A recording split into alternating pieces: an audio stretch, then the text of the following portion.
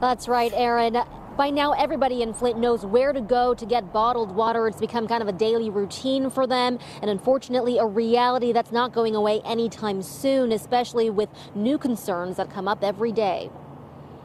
The feds rejected Governor Snyder's latest request asking to expand the Women, Infants, and Children nutritional program to Flint children from 5 to 10 years of age. WIC currently provides federal funding for food, health care, and nutrition education for low-income pregnant women and infants and kids up to 5 years old.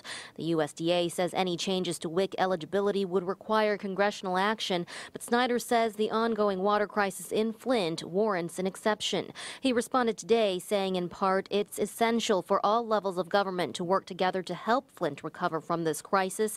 And while I understand WIC funding does not normally cover children over the age of 5, the improved health and developmental growth that will come from better nutrition for these kids necessitates a waiver of this rule. Flint switched 2 years ago to the Flint River from Detroit's water system to save money. The improperly treated water caused lead to be leached from pipes.